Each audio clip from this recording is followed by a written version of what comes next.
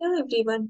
Today I am going to tell the solution of this problem which is based on geometric progression and which is from Sequences and Series chapter class 11.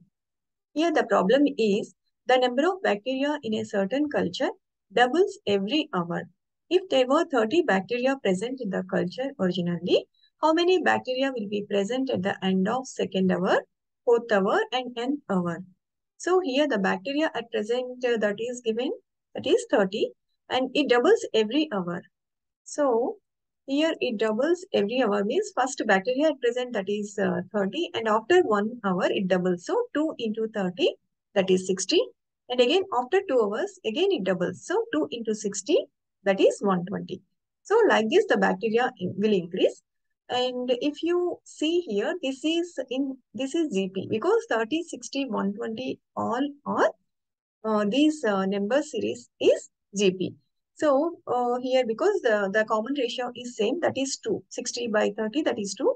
And 120 by 60, that is also 2. So it is GP. So you can take the first term 30 as A1 and second one A2, A3 like this.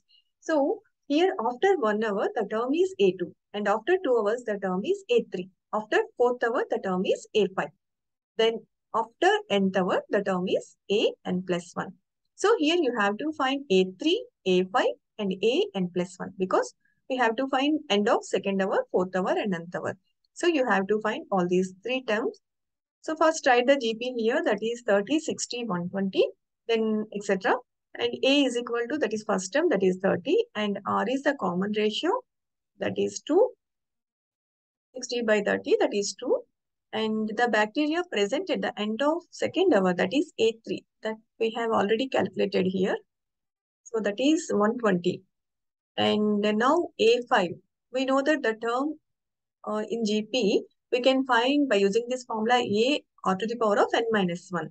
So A5 is equal to, at the end of the fourth hour, the bacteria is A5 is equal to A r to the power of n minus 1.